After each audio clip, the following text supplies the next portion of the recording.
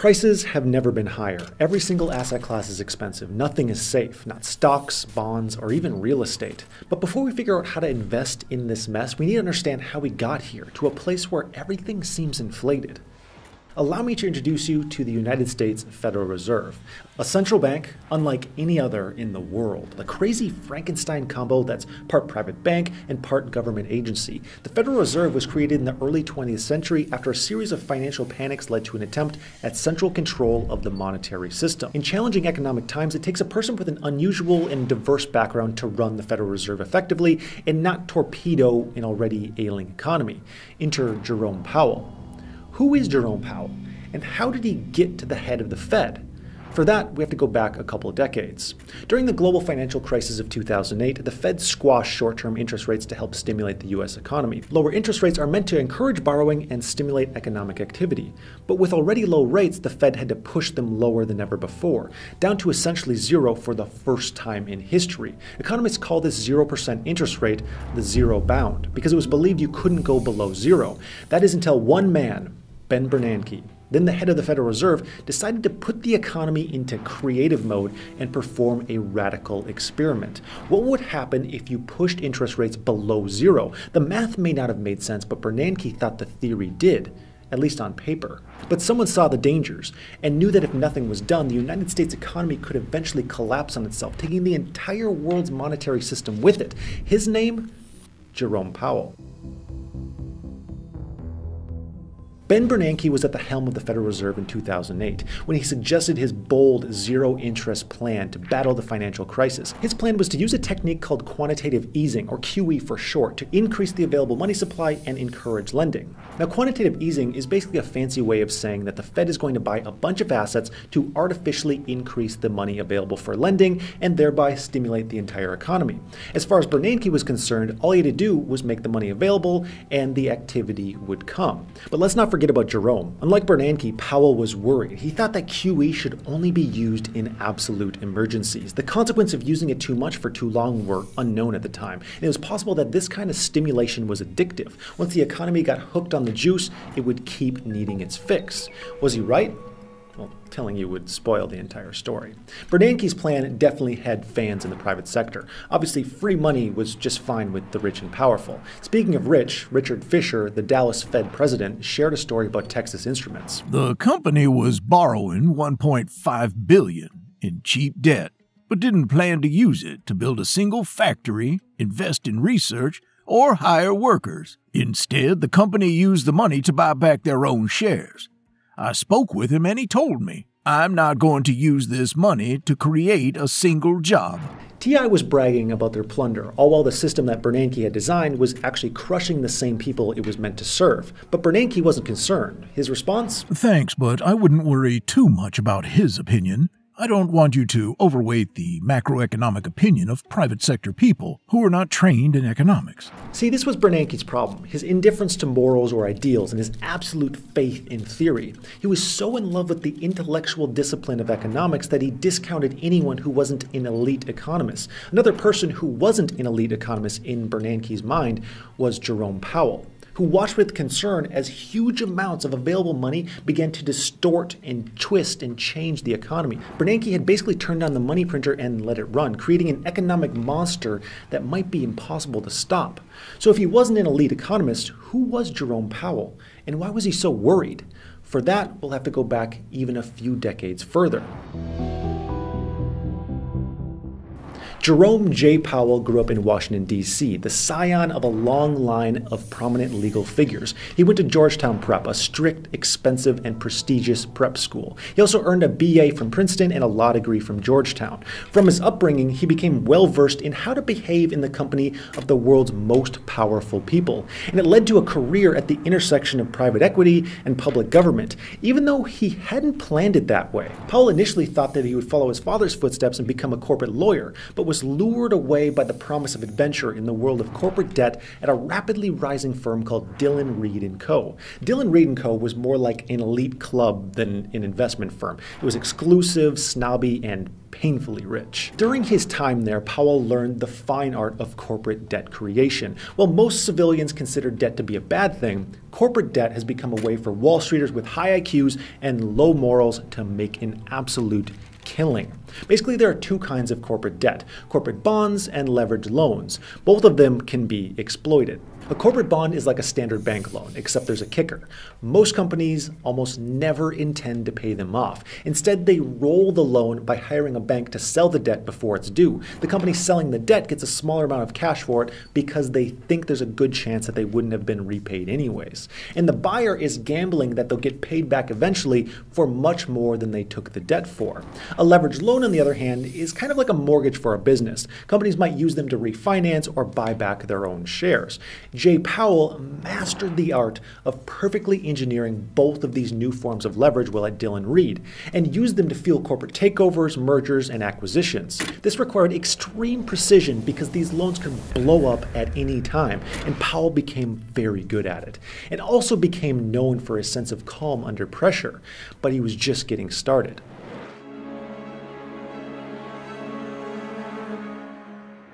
In 1998, Dillon Read's chairman, Nicholas Brady, was recruited by Ronald Reagan to become Treasury Secretary, and he took rising star Jay Powell with him as deputy. Powell accepted the position and did just what Reagan and Brady asked, calmly running things like clockwork, until one day he found himself facing a new group of villains. A rowdy group of young, testosterone-fueled Wall Street bros from Salomon Brothers who unironically called themselves the Big Swinging Dicks. As despicable as their name implied, the Big Swinging Dicks had quietly employed a fraudulent scheme to buy up Treasury bills through a shell company in an attempt to gain a monopoly on the Treasury bill market. And they succeeded. By the middle of 1991, they held 94% of the T-bill supply. The only thing was that this was totally illegal.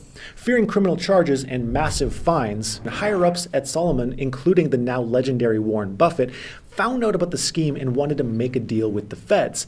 The feds, for their part, knew that if Salomon went down, this could take all of Wall Street down with them. So they sent Jerome Powell to negotiate a deal. And negotiate he did. In fact, Powell did such a good job that he was promoted for his efforts. But Powell's success didn't just earn the approval of the feds, it also attracted the attention of a shadowy but powerful group who'd been watching it all unfold. An organization called the Carlyle Group.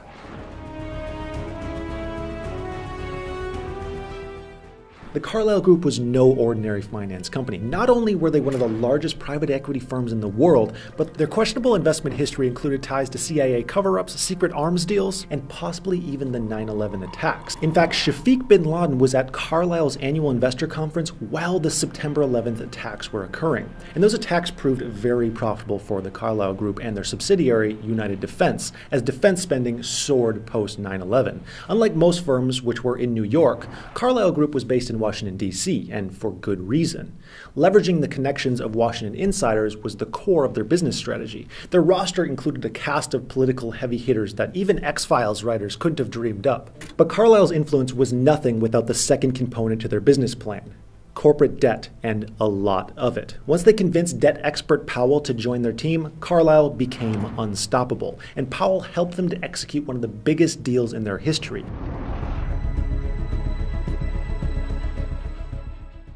One day, Jerome Powell was seated at his desk at Carlyle, flipping through a catalog when he found something interesting: an industrial conglomerate called Rexnord. You've probably never heard of Rexnord, but you've definitely crossed paths with their products. They make boring industrial stuff that helps make the world move. Replacement parts, conveyor belts, that kind of thing. Their business model was similar to razor blade companies. The razor was cheap, but the replacement blades were expensive and very profitable.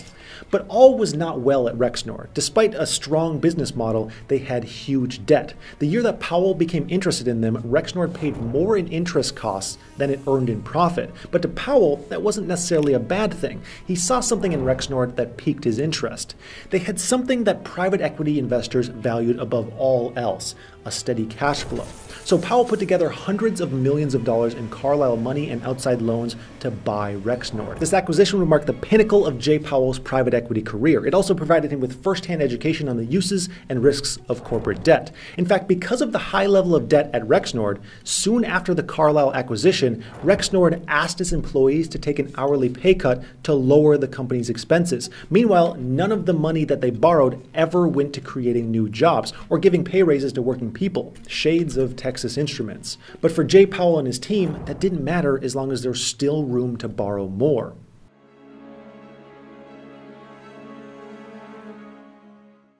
Once Carlyle Group had made their profit and Rexnord was swimming in even more debt, Powell decided it was time to cash out. He found his buyer, Apollo Management LP. Like Powell, they weren't afraid of Rexnord's heavy debt because they believed that Rexnord could borrow even more. Apollo's offer was remarkable. They had raised $1.8 billion, more than twice what Carlyle had paid just 4 years earlier. And the payoff to Jay Powell and his team was massive. People at Carlyle would talk about the Rexnord deal years later.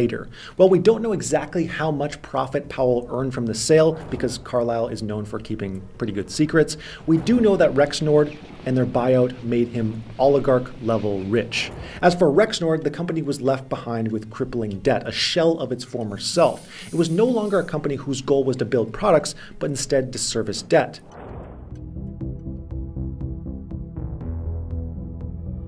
In many ways, Jay Powell's big Rexnord deal marked the end of an era. Although it was still tantalizingly cheap to borrow, it was becoming harder and harder to find companies like Rexnord to suck dry. And that's when a new product was introduced to the market, the Collateralized Loan Obligation, or CLO. Basically, CLOs were package bundles of risky corporate debt that bundled a mixture of low, medium, and high-risk debt all into one product, kind of like layers in a taco.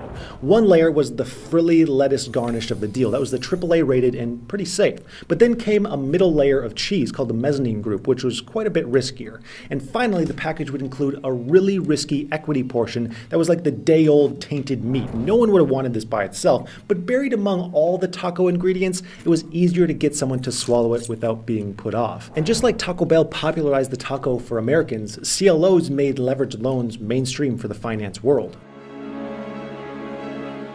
After his time in private equity, Powell was nominated by Barack Obama to the Federal Reserve Board of Governors. During his previous stint at the Treasury with Brady and even his first couple years at the Federal Reserve, Powell had never objected publicly to Bernanke's zero interest rate policy. But then one day at a January 2013 Federal Reserve meeting about interest rates, Jay Powell abandoned his previous tone of moderation. Instead, he delivered a prophetic and chilling warning about the dangers of quantitative easing and the effects that this artificial lowering of interest rates and government spending might have on businesses. Powell said that the Fed was potentially creating an asset bubble in the markets for debt, like corporate bonds and leveraged loans. That's government finance guys speak for, if we keep doing this, we're in for a storm of hurt. But why was the famously calm Powell so suddenly disturbed? It came down to one major concern: CLOs, those nasty bundled tacos of exotic, risky corporate debt. Not only did they carry risks that Powell was immediately familiar with, but they were scarily similar to the collateralized debt obligations, or CDOs, that caused the 2008 financial crisis. Basically, CLOs were the same type of taco as CDOs, but filling it with sketchy corporate loans instead of sketchy mortgages. See, when Powell criticized leveraged loans like CLOs, he was actually speaking from experience from his past life in private equity. He had spent a good portion of his career engineering exactly the kind of risky debt he was now afraid of on a grander scale. The combination of artificially low interest rates and those tempting tacos of dangerous debt made for this high-risk combo meal that everyone wanted a piece of. The industry went from just under $300 billion in 2010 to $400 billion in 2014 and $617 billion in 2018.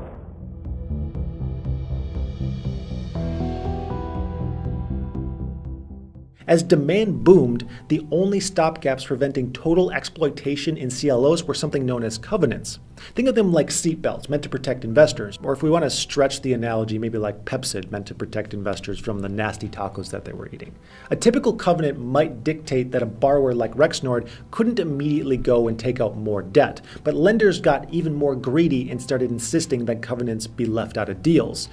These even riskier loans made up just 10% of the market in 2010, but by 2019, they accounted for 85% of all leveraged loans. Years later, it would be easy to point fingers at the evil bankers who got rich selling this junk, but financiers were only doing what Bernanke's Federal Reserve gave them incentive to do. Even though real economic growth wasn't being stimulated, asset prices were through the roof, and this gave company executives the chance to exploit their stock even further by buying company shares using the loans that they were getting. By taking these shares off the market, they decreased the total number of shares available to the public and boosted the price of their own shares, making them even richer. Speaking of all these tacos, Yum Brands, the actual owner of Taco Bell, was able to make some massive profits from this exact scheme, boosting its debt to absurd levels. And remember Rexnord, the company where its employees took pay cuts? Well, in 2016, the CEO was paid $1.5 million, but by 2017, when the plant closed, it increased to $12 million. The Fed knew people were doing it, but Bernanke believed the prosperity would eventually make its way down to the common folk through the wealth effect, so they let it continue. It was trickle-down economics all over again.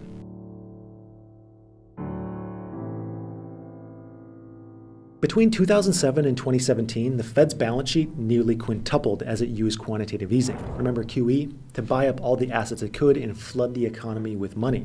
Many Wall Street traders saw clearly what was happening, and they developed a nickname for this, the everything bubble. Everything was clearly overpriced. Both prices and risk tolerance seemed to increase daily. But if everything is expensive, how do we invest?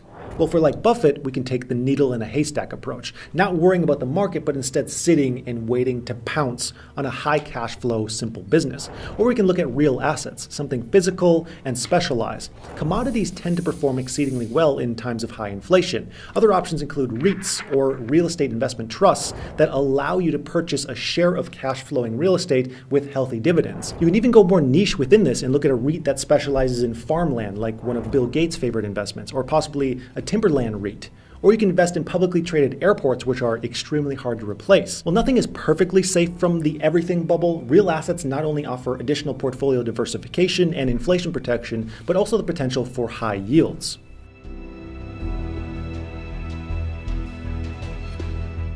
On February 5th, 2018, with Bernanke and his successor long gone, Jerome Powell was sworn in to become the next chairman of the Federal Reserve. Things have come full circle. But what has he done with his extensive knowledge of high-risk debt, its benefits and its perils?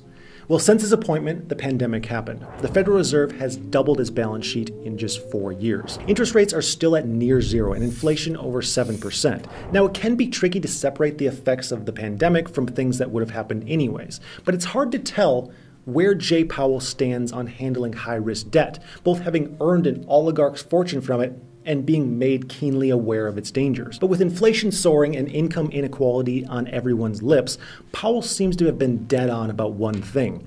Once you open the door to QE, it's nearly impossible to close. Your move, Jay.